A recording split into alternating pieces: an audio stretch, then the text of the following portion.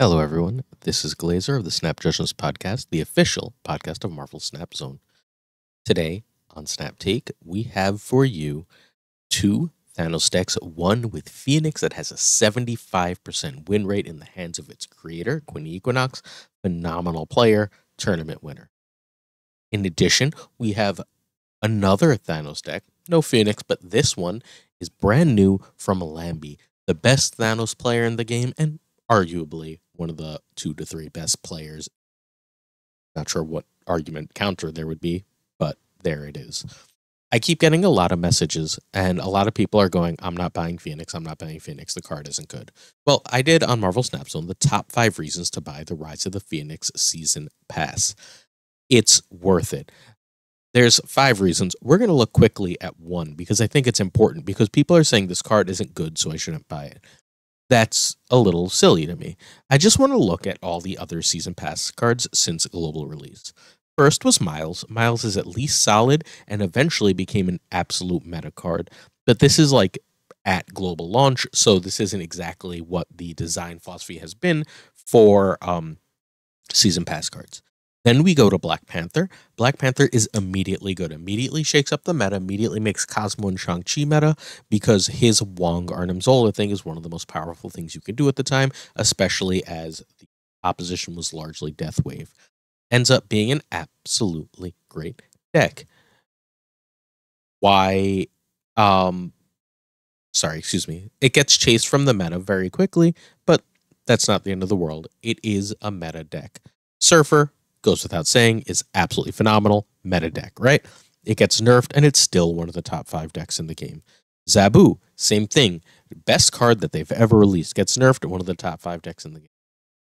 MODOK wasn't powerful as soon as it was released because, like now, there's a little bit of an overpowered meta, but one of the top 7 or 8 win rate decks in the game has been discard for the past like 3 or 4 seasons, and that's thanks to MODOK. Without MODOK, that deck doesn't work. Season Pass card, worth it by the middle of the 2nd month, and had stayed worth it for 4 months.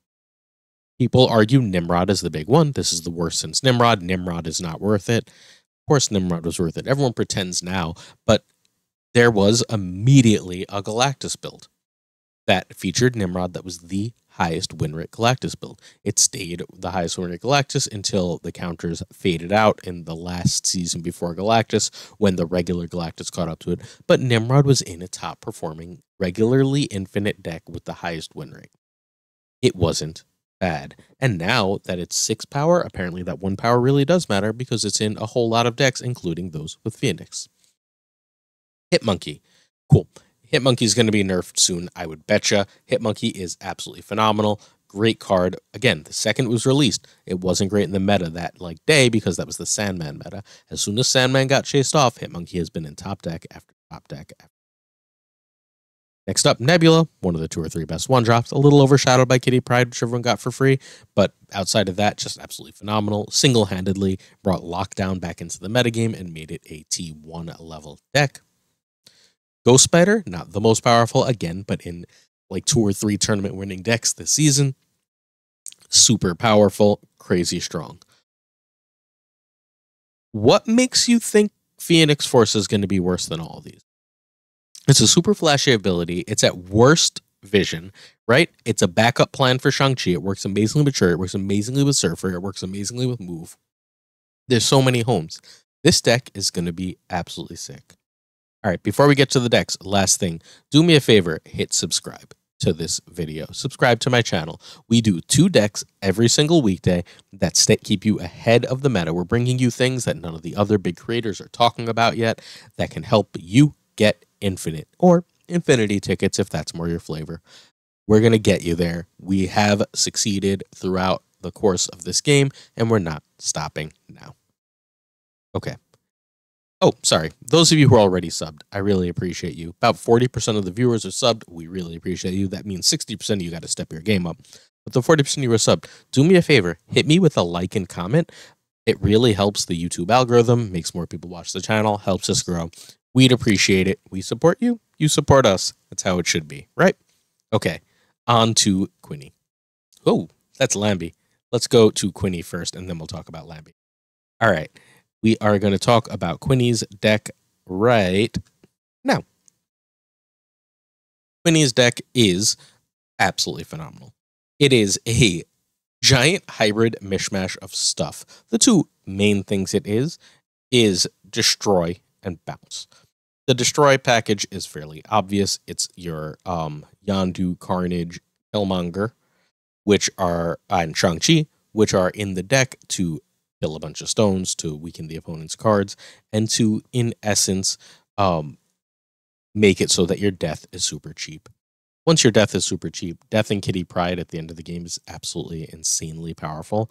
Or Death, Kitty Pride, and Devil Dinosaur, which is a real thing that happens in this deck fairly often, is just absolutely nuts. It's not hard to draw into these because you have Beast and Kitty, right? So Beast bouncing back stones means you draw so much. And as you're getting that extra energy multiple turns from the Time Stone, it's just absolutely excellent.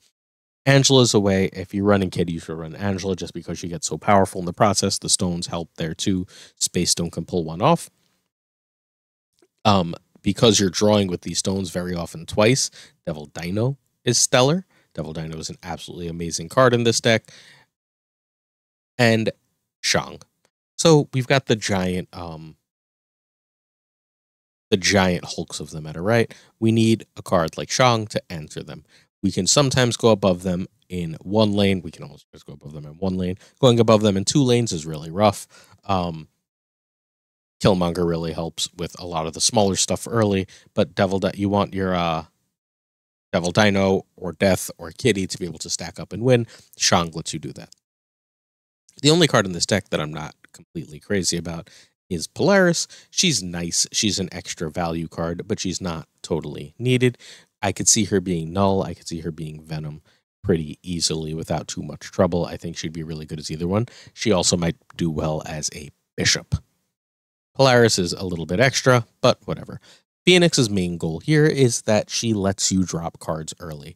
She lets you drop powerful cards early, and your worst case to playing a Phoenix on turn 5 is a Vision. And when she is a Vision, you get to move that 7 power around, or 9 power, I believe. Yep, 9 power if it's the Power Stone. She also very often draws a card, powering up your Devil Dino, giving you an extra thing to do on the last turn of the game. She's a backup plan. She's a great backup plan. She basically ensures that you're safe with this deck. She says, I know what I want to do. Again, Polaris is the one card here that I'm not completely sold on. Everything else, this deck is absolutely excellent and runs super smoothly. Fair warning, this is Quinny's warning from her Twitter. She says, basically, it is the player, not the deck, who wins the game. The deck enables the player, but the player has to win. I've seen a lot of complaints about when I title things like 75, 80% win rate. I'm not saying you will automatically have that win rate. I'm saying this deck in the right hands is capable of that. The 80% win rate deck I posted last time was my win rate with the deck. In the comments, one of our friends, hey Koto, had an 85% win rate with one of my decks over like 60 games. It's a reasonable sample. Not huge, but reasonable, right? This deck has a 75% win rate in Quinny's hands. It's fantastic. But it's not even, like, as great as this deck is, it's not even my favorite deck of the day. My favorite deck of the day is Lambie's new Thanos bounce. This deck is so cool. So Lambie had this bounce deck a few seasons ago that ran like Valkyrie, Beast, and basically a lot of these other cards as a way to like basically steal cubes. It would lock down a lane with Spider-Man or Professor X back when Spider-Man cost 4, and then Valkyrie or go big with giant cards to win another one. This deck has fundamentally much of the same deck plan, except it also has the insane power potential of Kitty, Angela, and Bishop. It runs Bast as a way to like improve all those stones, improve your Iron Man. The only card you really don't want to hit, losing the one on Beast isn't that big a deal. The only card you really, really don't want to hit is Thanos, but you're probably eating your stones with something like Carnage. So Thanos is really very unlikely to be turned on. And if he is turned on, he's at 10-13, even with the nuke, which is pretty damn good. If he's not, then you're losing 1 power by just playing America Chavez. If he's not going to be 6-13, you can just play the 6-9 America Chavez in the last turn of the game. She can't be hit by Bast outside of strange circumstances that aren't occurring to me. Okay. So early on with this deck, this is going to be my deck of the day over Marvel Snap Zone. You want to get Bast or Kitty down, and you want to play basically an early bounce game. In order to facilitate that, you have the stones. Stones that are all 1/3 are crazy powerful. If you get Blue Marvel down, stones that are all 1/4 are just game. You think about it, you have basically you have 3/1/4/1/3 stones and a Blue Marvel in play, right? That's 16. Once you have four, excuse me, you have 16 power in that lane. That's going to beat a lot of things, right? That's going to beat most of the big stuff in the game. And that's just your stones lane. You still have a lane that you're playing things like Blue Marvel and Iron Man and Kitty Pryde and such. You have absolutely no problem with that. You really generally don't want to be playing a 6-cost card in this deck. Thanos and America Chavez are fine, but you kind of want to be playing multiple things. Ideally, Iron Man and Kitty on that last turn. Kitty could also be free, obviously, because Beast is in the deck. You draw, again, like last deck, an absolute ton of stones plus Beast as well. Don't be afraid to bounce back a Bast. And once you've got that, play Bast and then play all your 0 stones. All of these things grow your Angela and Bishop to absurd proportions.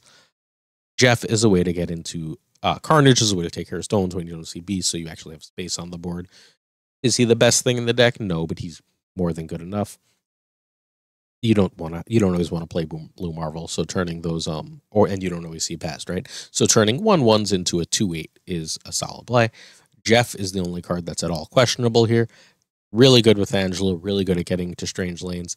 That could easily be either Spider-Ham or Shang-Chi. Those are my two main suggestions for changing Jeff. If you have Spider-Ham, or if you feel like you're getting beat by big things. I did not feel that way. Shang-Chi is great. If you can steal a lane with Professor X, your Iron Man Kitty shenanigans, you can pile in one lane like no one else. Also, don't be afraid to, on 4 or 5, Professor X a Bishop lane, because that Bishop grows so much from all the stones, the bounce, and the growing, that it usually ends up big enough to win that lane, even if it didn't look immediately like it was going to. Am I missing any cards here? Iron Man's a power amplifier, Blue Marvel's a power amplifier, Thanos comes with stones, and America Chavez's consistency. That's this whole deck. If you want a full written up breakdown, a couple hours after this video goes live over Marvel Snap Zone that exists. Thanks for watching. Don't forget, like, sub, comment. Sub if you haven't yet. Come on, you watched this whole video. Like and comment, help me out. And finally, check us out on Marvel Snap Zone. We also have the podcast over on their YouTube featuring the great Drew Berry and the nerd Nerf Herder. Enjoy. Thanks for watching. See you tomorrow for another Snap Take. Peace.